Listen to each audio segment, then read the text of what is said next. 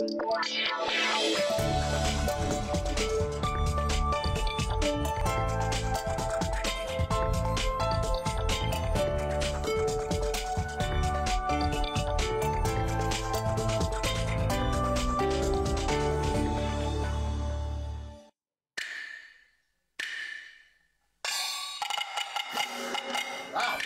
Chinese opera was once a common sight in Singapore. The remaining troupes in what was a vibrant community are struggling to survive. 那些要养鸡活鹅的人哦，他没有办法在戏班生活。Meet the men and women battling the winds of change. Right now, there are more Westerners who are more passionate and curious about Chinese opera rather than Chinese.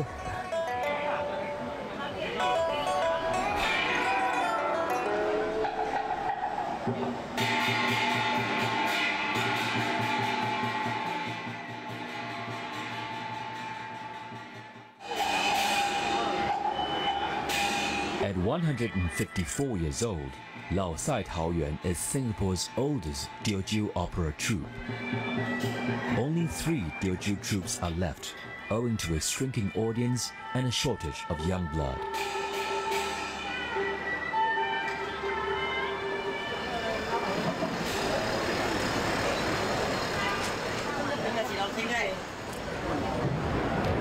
I'll make you look beautiful. Oh, thank you. Just relax. Very nice. Surprisingly, Lao Sai Tao Yuan now boasts a performer from Australia and a new boss who's also a TV star. I took over this troupe in May this year because the previous troupe leader, he wanted to actually stop this opera troupe from performing because business hasn't been very good. So I thought it's a pity because my grandfather used to be a drummer backstage of this troupe, and my grandma, she really loved this troupe. For street opera artists, we do not have the budget to actually engage makeup artists. I learned how to paint my face when I was 13 years old. Who taught you? You just observe how the veterans do it, then we just try to do it ourselves.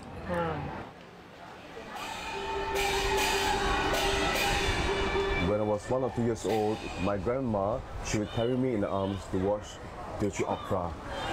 And I've always wanted to be that brave warrior on the stage. But my dad, he was totally against it. He wanted me to be a lawyer, to be a doctor, like any other parents. He actually scolded my grandma and stopped her from bringing me to watch street opera. So the more he was against it, the more rebellious I became. In fact, when I was 13 years old, Sec 1, I actually ran away from home for 1 month during my school holiday. I was actually joining an opera troupe, and he was so furious that he took a cane and caned me continuously for that night. Like Nick, Prudence Roberts also had an unforgettable brush with Chinese opera when she was 13 and studying in Singapore. I think I first saw the opera at Clarke Quay around 97, 98. My eyes just exploded. I just wanted to know what it was and just take it all in. And I think that night I was going, yeah, like just pretending to do it. Like, how do they do that? And like, what does it all mean? Just has this quality that's so unlike anything I'd ever seen or known.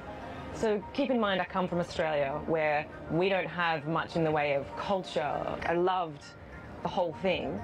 I just wanted to be a part of that. The 33-year-old moved back to Australia in 1998, but returned 2 years ago. This time I came because of my boyfriend, now husband. He was living here, and I wanted to give it a shot. I ended up performing with this troupe pretty much by chance. I was walking from Bukit Timah Plaza, and they had their stage set up. I just thought, it's now or never. Like, I have to go and ask, there's no harm in asking.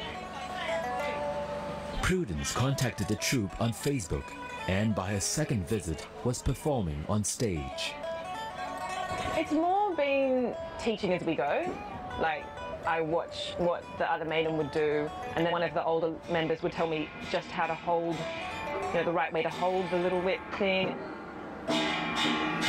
Prudence works as a freelance writer and often travels out of Singapore. But she checks in with the troupe whenever she's back. At first, I was worried it would be negatively taken that I was foreign. And so I was nervous about that, nervous about am I walking in the right way or standing in the right way. And so I was nervous about that.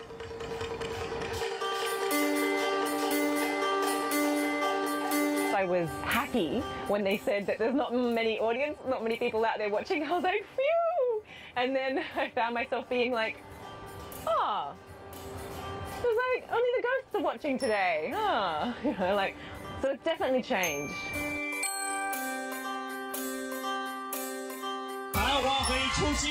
Unlike Prudence, Nick is no stranger to showbiz.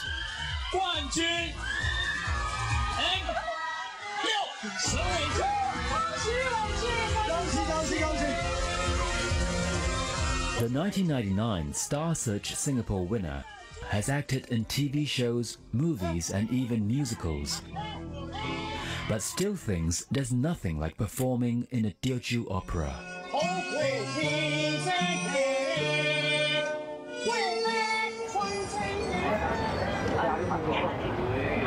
It takes about an hour for you to get prepared, and you need like at least 1 or 2 helpers to assist you with the costumes. And I think that the script is very difficult to memorize. And you can see on stage we don't really have many props. So the opera artists, we need to use our imagination. Like for example, if there's a door, we need to open the door. Whereas for TV acting, ding dong, mother I'm back, you know. For Chinese opera, we need to project our voice.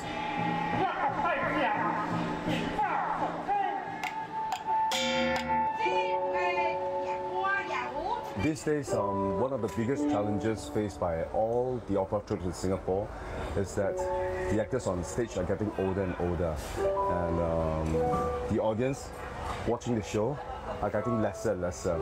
Sometimes no audience at all.